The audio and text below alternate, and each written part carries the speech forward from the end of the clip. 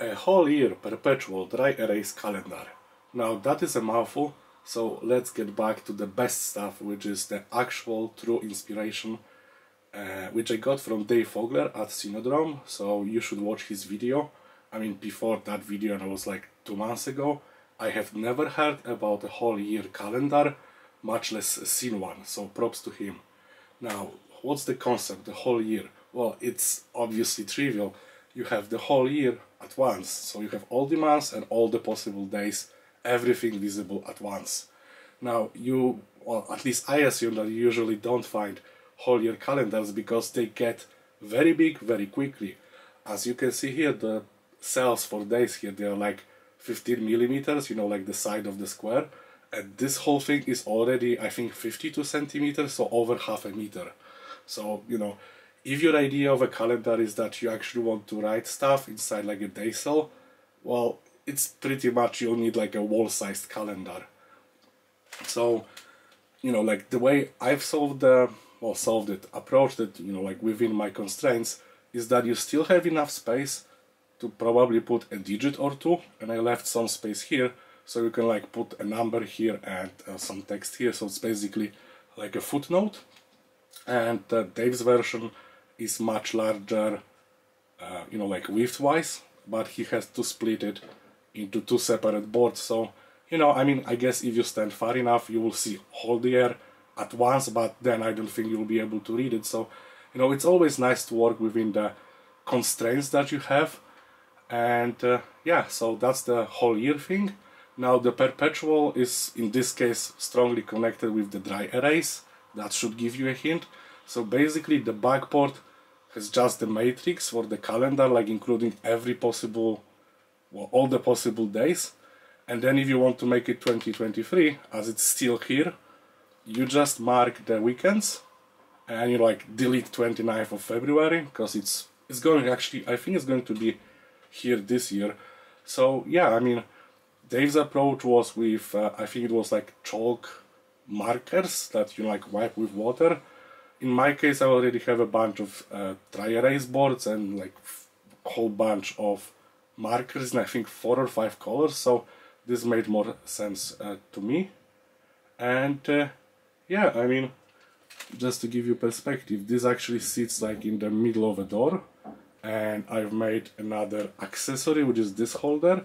It has precisely 2 pens. One is the black one for deleting stuff, and another one is white one, in case I actually want to do my footnote stuff. And this one also has this small like an eraser for this stuff, so in case of any sort of small mistake, you have all the stuff you need to operate on in one place. And yeah, I'm not the kind of guy who would actually be writing stuff inside like a calendar cells, and definitely not like on a physical calendar. So for me, this approach actually makes a lot of sense. It was quite fun to make. It's far from perfect, but I've been using it for 2 months now, and it's kind of cool. I mean, the main purpose is that you actually see the whole year at once, and you know, like right now we're actually like past 2023. So yeah, I'm gonna have to reset it, basically clean it off and put on the weekends. And to do that, I can actually show you another cool feature of this design, which is that it's magic. You can just take it off because it's magnetic.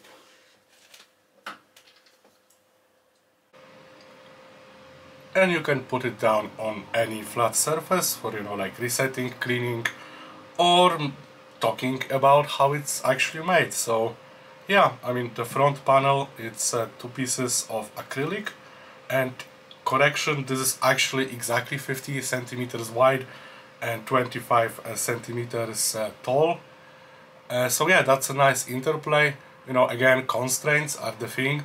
So between fitting inside the door frame, well, the glass pane part of it, I actually have an actually stock 25 by 25 centimeters plates, like of various plastics. I really like this material, and generally speaking, that kind of a size, I rarely do stuff that's bigger than like A3 size, like size of European paper, like this cutting mat here. So yeah, it's like one interacted with the other, and that's why the shape is exactly that. I like it. It's a nice 2-to-1 ratio, and you know, like I've got some space for the footnote stuff. So yeah, acrylic on top. The bottom, it's, I hope, obviously MDF, and it's that because I already got it. It was, I think it was as a packing material for something, so I essentially got it for free. And it was like a big sheet, so I just had to cut it down. And then next, it's actually mechanically connected. It's 8 bolts and nuts. These are M2, so metric, like really small. I think they're probably the smallest metric ones you can get. It's like, I don't know, whatever, 64th of an inch. And yeah, I mean, a bit of an overkill, but you can actually disassemble it. They all work. I had to grind them down on like the bottom side for them not to stick out. That was actually much easier than I thought. My Dremel clone tool just ate through them, so more like a feather touch operation. And yeah, what's more to that? The matrix just hand painted, hand drawn. And yeah, the last thing I guess is the magnetic strips. These are, I actually laugh at it every time because these are relatively very expensive. These are actual 3M, you know, like VHB magnetic strip stuff. I mean, they're awesome. I mean, they're worth every cent or penny or whatnot. And I was thinking that, you know, like this amount is an overkill, which maybe it still is, but then again, this thing is on a door. And I actually use the door every day, so you know, like the last thing I would like is for this to fall down when someone slams the door. So maybe it's not as much of an overkill. But anyways, I mean, material wise, it's like very simple. Now, of the things that are obvious screw-ups, so the one that I dislike the most, but you know, happens, is that October got squeezed on this side. If you can see it. It's actually smaller, but I think it's actually okay on this side. So my lesson here was that drawing like large tables basically by hand, it's so tedious, it's so boring that it's really easy to screw it up. And I don't have any eraser, whatever, I mean it's just MDF, so whatever you use, you're not gonna be able, like, use in terms of a pen, you are probably not going to be able to take it out. So yeah, that's the one thing. And the second thing is that obviously the screws, like each of them is like in whatever place it wanted to go. My excuse for that is I was hand drilling. It's like very small holes in acrylic with, you know, just your run-of-the-mill metal drill bits. So yeah, I mean, but if you have a drill press, that shouldn't be any of a problem. But yeah, anyway, I think one last thing is that I think the corner of the MDF is chipped in here. Again, you wouldn't see it like in normal usage, but I mean, overall it's far from perfect, but it works, and I had fun doing that. Now, like after 2 months, if I were to do a proper one, because I still consider this a prototype, you know, like when I do prototypes, I still try to do them to the best of my knowledge and ability, and in vast majority of cases, you know, the prototypes end up being the thing that I'm actually using. And again, I wouldn't be trying to sell this kind of quality to anyone. It's, you know, like I do it for myself. So, let's say the levels of quality and the bars to pass are different. In any case, if I were to do it again, I would just order like pre-cut acrylic. This is 2mm thick, and also like pre-cut white PVC, also 2mm thick. I wouldn't use bolts and nuts because that's an overkill. I would just rivet it. Yeah, I've got myself a rivet gun, it's awesome. So yeah, rivets. And then I don't think I would be painting the matrix again. I would probably just print it. And yeah, I do not have like a large format printer. I have like a very old Maximum A4 printer. But still, like, print a couple of sheets and just splice them together. Much less work and much less error prone. And yeah, I mean, the layout is fine, and the magnetic tape is also awesome. So yeah, on that side, I mean, pretty happy with that. And in any case, I think I need to reset it right now.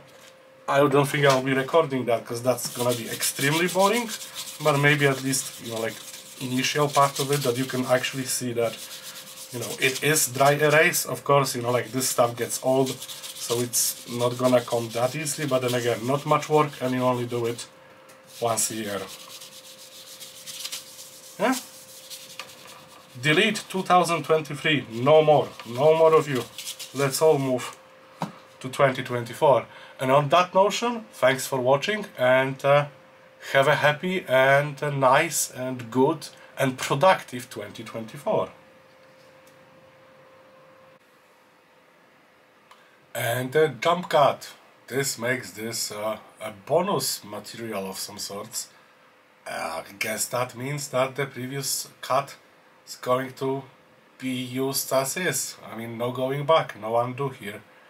And yeah, I still refuse to do any editing. My editing starts at jump cuts and ends at jump cuts. Yeah, for now at least. So yeah, it's set up for 2024. And yeah, it doesn't take that much work, not that much time. Obviously you wouldn't be wanting to do this every day, once a year. It's fine. And yeah, I know, it's very glossy. But that's, yeah, I don't have any camera filters, lenses, or you know, like all of that fancy stuff. So it's actually not that bad in person. Like from where I'm looking at it, there's like no reflection at all. So yeah, I mean, you know, cameras. And one thing I remembered is that if you are asking why like the backplate is just raw MDF, no treatment painting or anything like that, well, the reason is twofold. 25% of the reason is that I thought that this way both the black pens and the white pens will look just fine and basically work. And the 75% of the reason is that I was lazy. I didn't care. I mean, it's a color, it will have a color, might just as well be whatever MDF's color is. I don't know, brownish, yellowish. Anyways, was fun.